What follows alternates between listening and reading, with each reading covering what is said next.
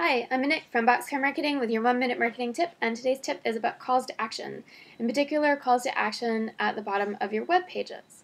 So what usually happens is we write wonderful, beautiful, inspiring copy for our web pages, and our visitors read that content and they get to the end of the page and they're stuck wondering what to do next. They scroll back to the top, they look at the menu.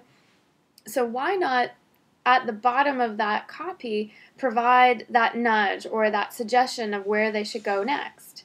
If it is an about page, maybe you send them to a gallery or a team page.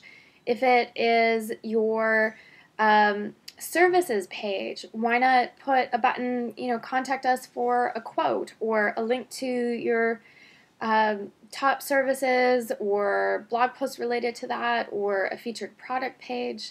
If it's a blog post article, perhaps recommend other related blog posts. So the tip today is really just to go through each of the pages of your website, especially the top content pages, and think about where people naturally go next in the process and whether the page helps them do that. Can you increase the flow of traffic, whatever direction it's naturally going, by providing that nudge at the bottom, that call to action? I'm Monique from Boxcar Marketing, and that is your 1-minute tip for today. Thank you. Bye.